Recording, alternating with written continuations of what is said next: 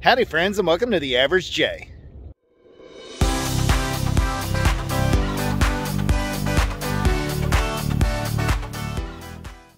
It has been enough time that we are going to go ahead and put the Silkie chickens outside. So they have been downstairs in the basement in the brooder box.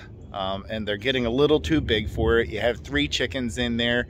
It's a 110-gallon brooder, which honestly is probably not much smaller than, it's not much smaller than the coop I'm putting them in. But the coop has multiple layers, an inside upper layer and an outside lower layer. So they will have more room, and Silkie chickens are small to begin with. And it's time. And today it's a beautiful day, and looking at the weather forecast, aside from tonight, the weather is going to be, above at least 45 degrees at night for at least the next 7-8 days that I saw in the forecast. They're definitely old enough. They're fully feathered, and the weather, with the exception of tonight, which is going to be like 38, is going to be over 40. So they're going to be just fine. Normally they say 5 weeks, 50 degrees. And these birds are well over 5 weeks. I want to say they're like 8 or 9 weeks old. I can't remember. What I'll do is I'll link the video from when I got them down in the description below. You can go back and watch when I got them. And the date will be on it then. But let me go ahead and show you the little mini coop that we got. This is the coop that we got for the birds, and it came from chewy.com, and it was actually really easy to put together. I'm going to be honest, I had no trouble. The instructions weren't super detailed, but it was good enough to put it together. I think the entire thing took me about, I want to say 15-20 minutes. So not too bad. But you have some ventilation up in here. So there is some ventilation. It's a pretty sturdy for being the whole thing. I think was a $229. Here's your nesting box back here. So you do have a nesting box. And over on the side, you have your door to be able to get into the little run area. And I have their water and their food in there already.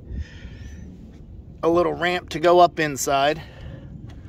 And you have your big door up here to open it up inside. They have a little bar that they can stand on or sleep on. And it has the slide out if you wanted to slide out to clean it. I decided to go with the shavings, the pine shavings, instead of the straw for now, because I'm trying to keep a little similarity to downstairs so it's not a total shock to them, and they're currently using this downstairs. So I'll eventually probably change over to straw, but for right now, this is what we're going to use. I do like that slide out drawer. That is pretty nice. And it's plastic underneath of it. So it's not going to rot the wood. That's plastic. So I'll close that door up. Close the latch. And inside there is a door inside that you can open and close if you want to. And that's about it. So down underneath, it doesn't look like a bunch of space underneath, but honestly, that's taller than the Silkie chickens are. And here's Ruby. Hi, Ruby. Ruby is the most social of my Buff Orpingtons. She's always looking for attention. When you walk inside, she's the first one to run to you. That's for sure. She's a very social chicken.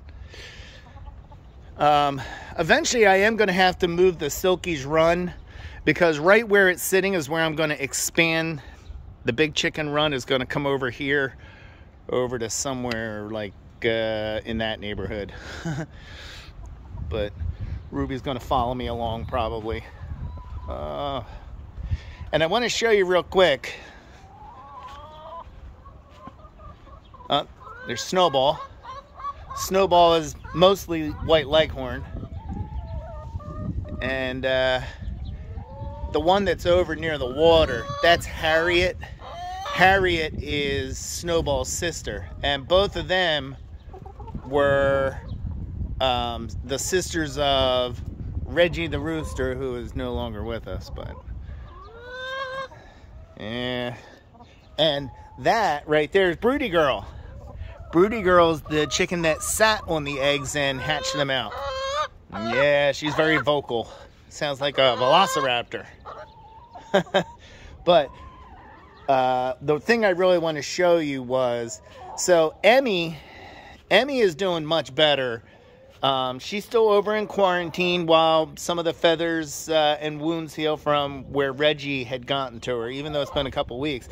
But over here, this right here is Onyx, and if you look, I mean, her backside looks terrible, and I think she was going through molt, and I think as she was going through molt, some of the other birds kind of started picking at her tail a little bit. So we put her over here with Emmy in quarantine for a little bit, and then we're feeding them a 24% protein feed with soldier fly larvae, high in protein, to try to get some of them feathers to come back.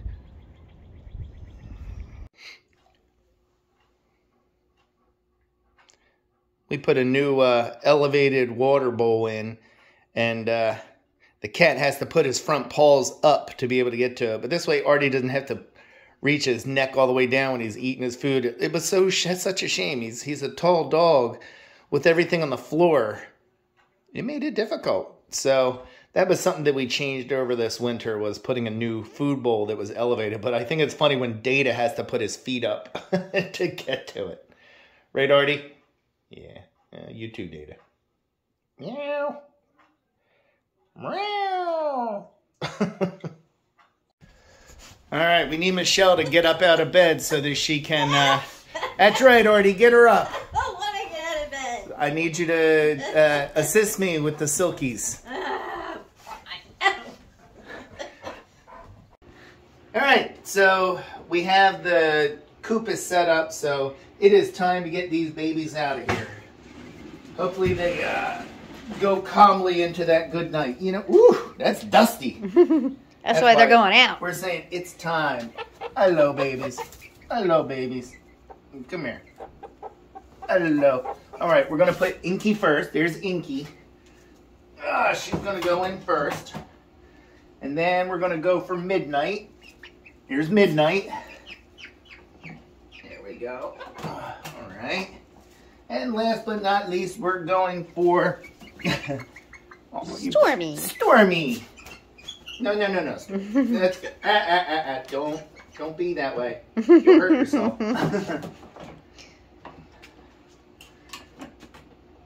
We put them in the little carrier. Makes it a lot easier to carry them. You know, I used to move them in like Rubbermaid containers. Mm-hmm. I did. I used to put, and I always felt like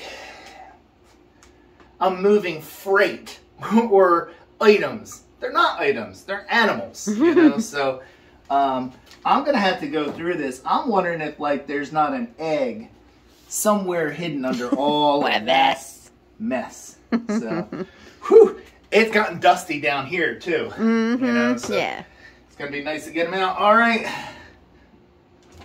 we'll see you outside.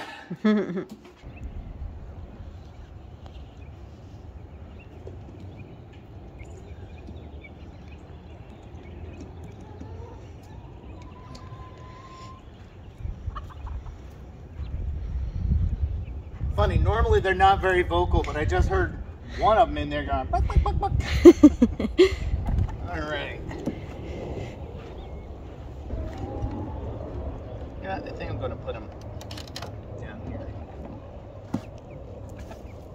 I was going to put them in the big door, but I think maybe I'll put them down the small one so they can see their water. Come on, babies. Watch, they won't come out on their own, probably. Come on, babies. Oh, I'm gonna have to actually put them in there. Oh.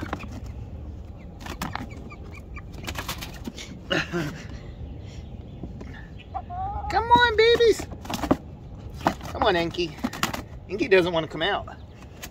There we go. Now we need... Oh, Midnight. Come on, Midnight. I don't have very long arms.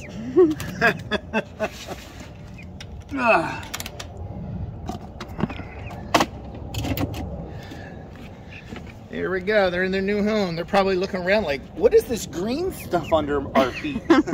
Well, Inky's been outside before. That's true. Inky was outside before. So she knows what's up. She knows what's up. Like I said, they're not tall enough that they even have to duck under there. Cute. Did she just peck? Did she peck at her? I don't know. Big grown-up chickens. That's right. You can walk around. Oh, there they go. They're pecking.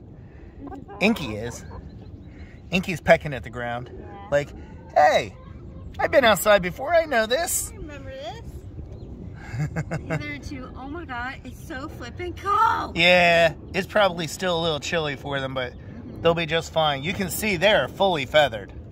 Yeah. Do you want to try and like put one upstairs? No, they'll find their way upstairs.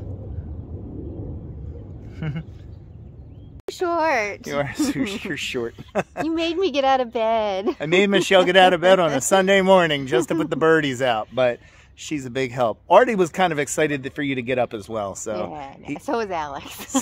Yeah, Alex wanted to tell you some stories. So, but that's going to do it. It's just a short video today. I just wanted to show you that we were finally putting these little girls out.